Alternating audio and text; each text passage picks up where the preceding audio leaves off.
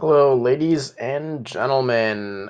Rafi Chowdhury here with RafiChowdhury.com and Influencer Spotlight as well. And Rafi Chowdhury and Influencer Spotlight is a place to go for all things PR and personal branding. And today's topic is going to be about this amazing platform called Muckrack and how you guys can use Muckrack. I hope I'm pronouncing it correctly. How you guys can use Muckrack to get press coverage for your brand absolutely for free. So I like to call Muckrack the PR tool review for pretty much any kind of client-based project. So let's get started.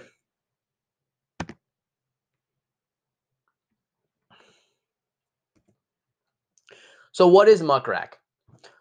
Well, most of you guys subscribe to media coverage to find the latest trending news. Muckrack is a tool just like those to find the coverage wherever you want, however way you want.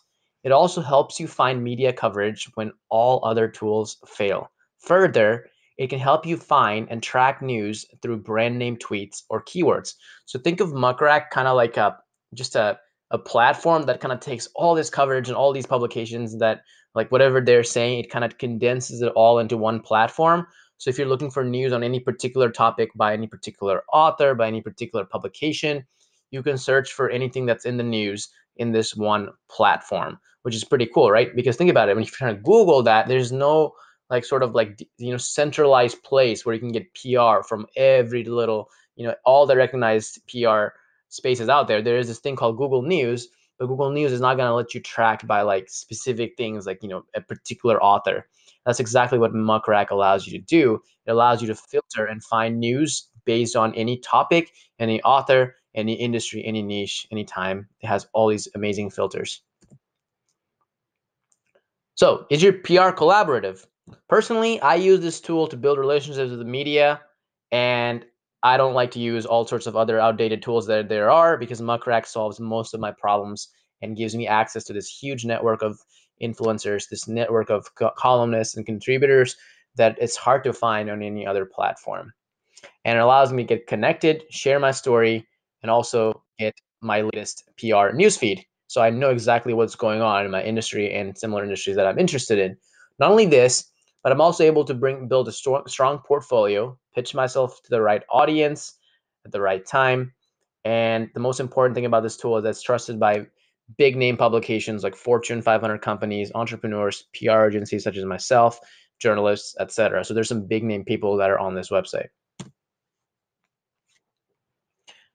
So why should you use Muckrack? Well, connect with people that you wouldn't meet otherwise. That's the cool thing is that there's just, again, everybody that's on Muckrack is probably a journalist or or some sort of entrepreneur or someone who's really in the PR space. And if you're in the PR space, chances are either you're doing something amazing or you are a contributor for an amazing publication or something of that nature. So, it's got a targeted group of people on there that you can really network with that are just not going to be your ordinary everyday people. And marketers, especially people that are in marketing, need to be on top of their need to be on top of their game. They can't do much if the current following is not up to rank. Your competitors are in the news, and you have no idea how that can be useful for your target market. So it gives you access to basically do competitor research in essence. Like you can go and figure out like, hey, you know John Smith, who runs company XYZ, who's a competitor to me, let's see what he's been up to. You can see all the latest, all of your competitors and what people are saying about them in the press. And that'll give you some valuable insight as to what's going on in the industry as well. So again, the other benefit obviously is that you have no clue how to save time on reporting and media monitoring, but Muckrack can really make it easy for extracting detailed infographics on your required data or keywords. So I know you guys are probably familiar with things like Google Alert. That'll kind of alert you if some certain keywords are appearing in the news or in Google somewhere. But just think of Muckrack almost like Google Alert, except for it's for PR specifically, and it can do a lot more. It can do a lot more customization and tracking than you can with Google Alerts.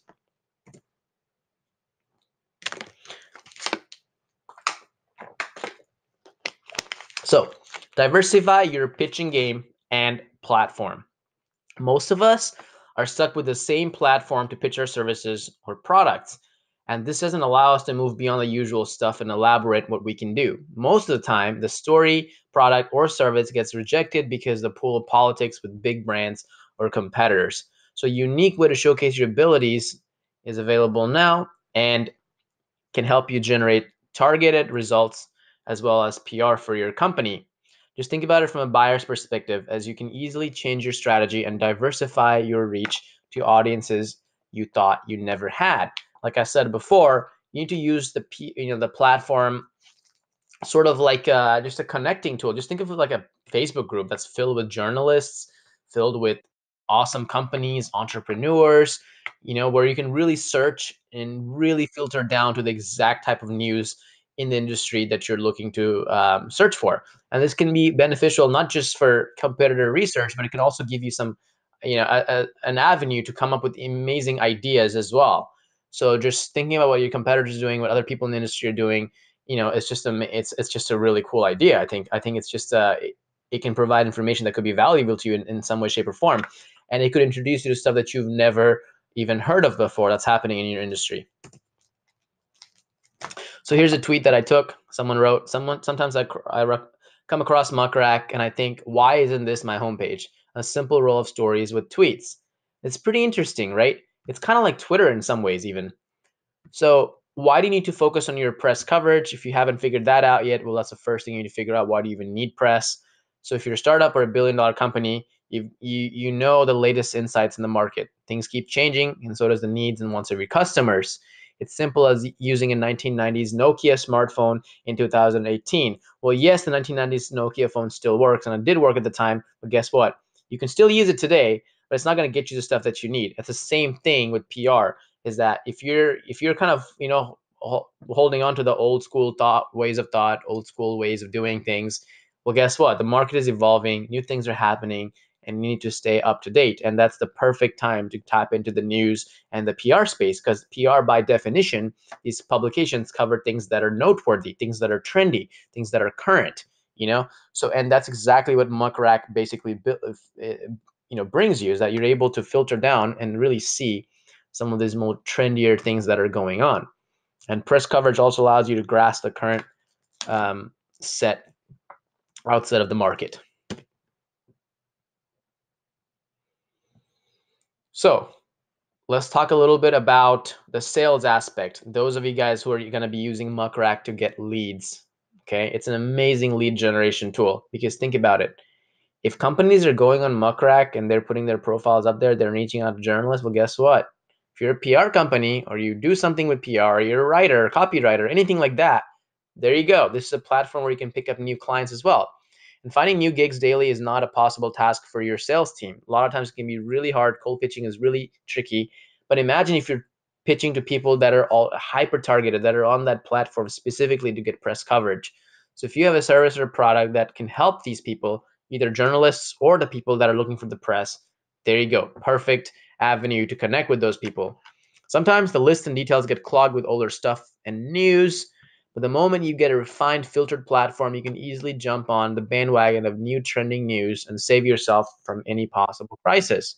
Understanding the flow of the market and niche related stuff gives you an extra help. You'll also be able to identify new gigs along with the usual things that can impact your deal. All right, here's another tweet that I found. And this one says, love when Muckrack alerts beats Google alerts by hours. And it's like having a super secret speedy spy doing clips. So Google Alerts is pretty good. I'm a huge fan of Google Alerts. I like using it, but this thing is even faster. Like Muckrack will give you updates faster than Google Alerts will, and it's more updated, and it gives you, like I said, it gives you all these filtering abilities that Google Alerts simply doesn't have. And you can really niche down to like specifically the type of stuff that you're like, type of news that you're looking for. So once you start being on top of your game, nothing can beat this strategy. Your customers look for news feeds around the clock, and if you're able to focus on new trends, you can automatically grow your brand's image as well as your name. You'll know the ins and outs and improve your services and products instantly, because you know what's going on in your industry, and you get that alert faster than Google gives it to you. Just imagine that. So you can determine your impact with real-time data. So one of the features that Muckrack has is that so it let me just read the slide first. So a way to get a report from your SEO team or data analyzer to figure out our monthly and daily searches. Do that instantly by using Who Shared My Link tool. You'll be surprised at the results and can show your team, clients, possible clients, how you're able to strongly impact your community and niche. So those of you guys who are in SEO obviously know exactly what this is. You know that getting shares and updates and social shares or share even like people that link to your blog post, those things are really important to know. You want to know that like who's sharing your stuff. So this is an amazing tool that'll kind of share you all the places around the web where somebody has taken your blog post or your link and shared it. That gives you valuable data to know, hey, what's working, what's not working. Is Facebook working for us? Is Twitter working for us? Is Instagram really where we should be sharing our content more? It gives you valuable insiders data that you wouldn't be able to get otherwise. Even Google Analytics sometimes doesn't. In fact, I don't think Google Analytics shows you this data, like who shares your link. So this gives you a type of insight that you really just can't get from Google, honestly. So here are 3 rules to stress for building your press coverage. Number 1, follower quality. Number 2, talent response rate. Number 3, quality of applicant. So my golden tip for all is to always ensure to build high quality press with what you do. Your products and services can be similar to competitors, and you can only beat them in quality and value-based features. Press coverage will automatically follow suit with this implementation. Press absolutely by all means depends on the fact that your product or your service is absolutely the best. If your product or service is not good, press is not going to help you because angry and disgruntled customers is never going to be the solution. Like press is not going to be able to hide that. So if you have stuff that's just not working, your operations suck or your quality, the product sucks or something in your services suck, well, guess what? Press is not going to help you much. So you want to make sure that your product or service is absolutely tier 1, and only then press will go hand in hand with you what you're trying to achieve. So Winston Churchill has a famous quote: "However beautiful the strategy, you should occasionally look at the results." And this is so true in marketing. We get so caught up with amazing designs. We get so caught up with awesome um, designs and how cool our funnel looks or how amazing this marketing strategy is, how beautiful it is, how clever it is. But guess what?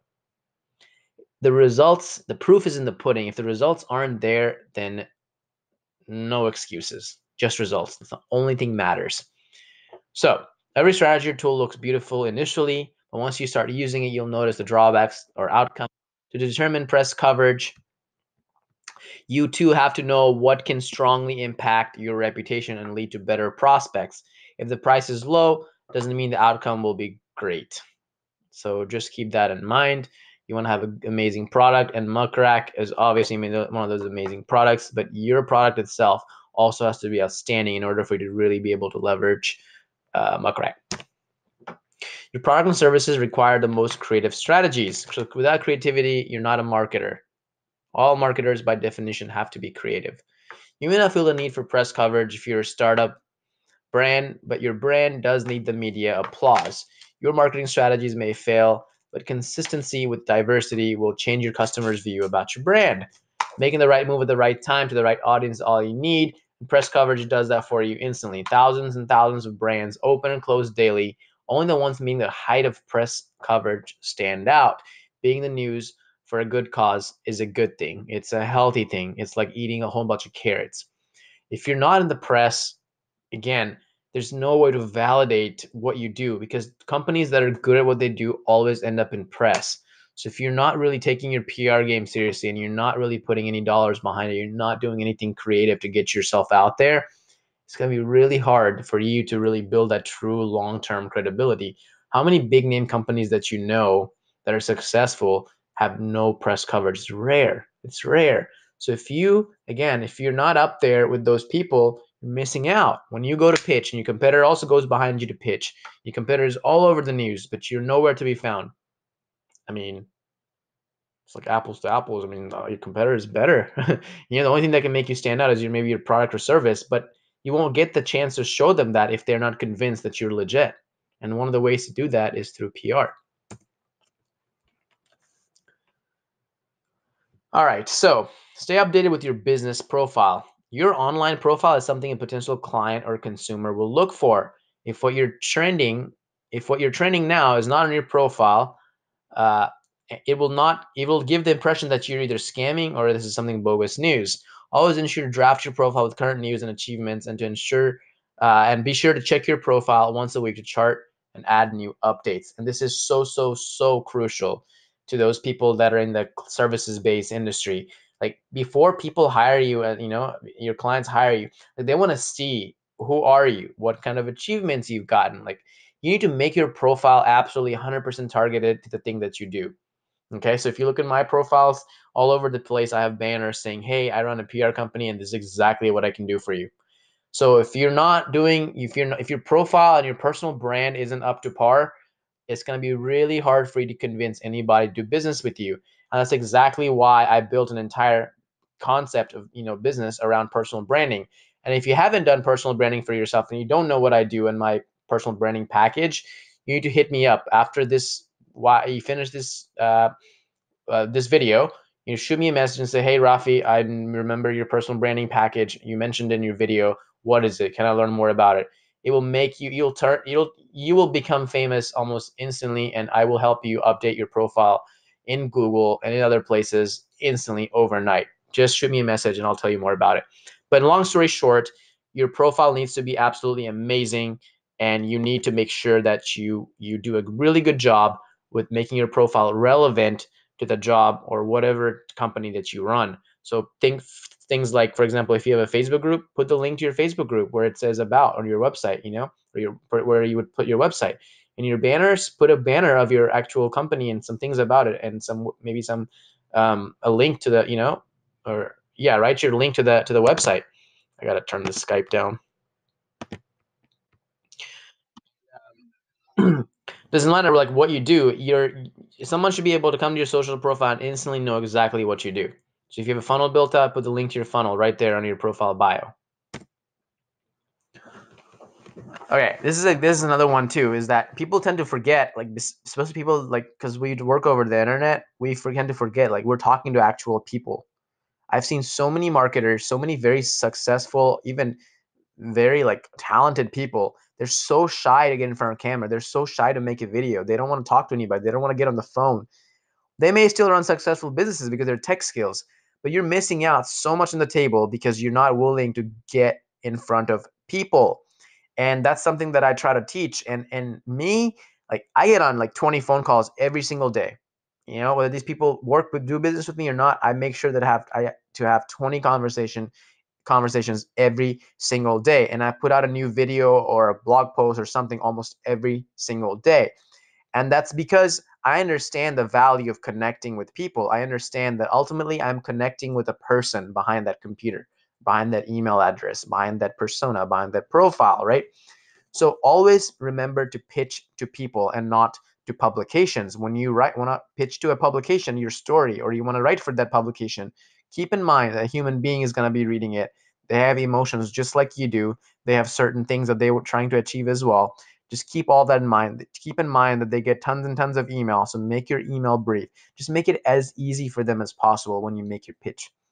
All these pubs have their hands full. Most probably will discard your story. So what will be your next move? That's why I always encourage my clients to pitch to people, as people will have more interest in what you've got to say than a publication ever will. Publications by themselves don't mean anything. You got to reach out to a person.